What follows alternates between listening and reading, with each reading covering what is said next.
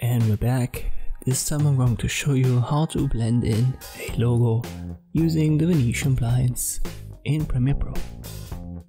I've got this video clip right here and the logo on top.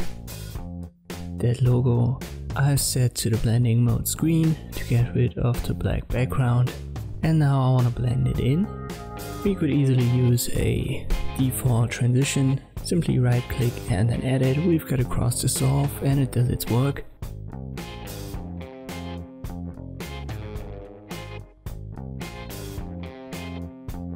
But let me get rid of it. I want to show you the Venetian Blinds. Just type it in your search function under effects and video effects transition. You will find it. Drag and drop it on your logo file, and under effect controls you will now find it. Let us go to the starting position and then start an animation. Simply click on this little stopwatch and you've got your first keyframe. Let me go 30 frames forward, or maybe only 20, so I get back 10. And now I'll create a new keyframe and set the transition completion to 0%. I'll go to the end position, create a keyframe, set the transition completion to 100%. And I go back 20 frames, so minus 20, create a new keyframe, and set the completion to 0%. Now let me roll the clip. And it does a good job of blending in the logo. But you can see these little lines.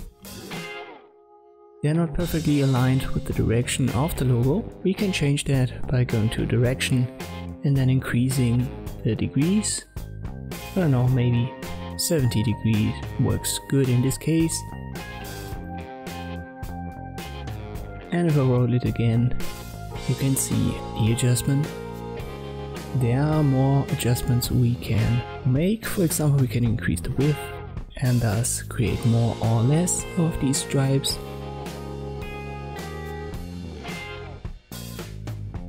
And we can increase the feathering.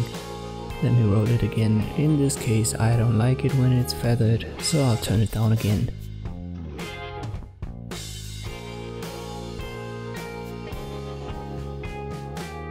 And this is how you can use that Venetian Blinds effect to blend in a logo in Premiere Pro. Thank you for watching and I'll see you next time.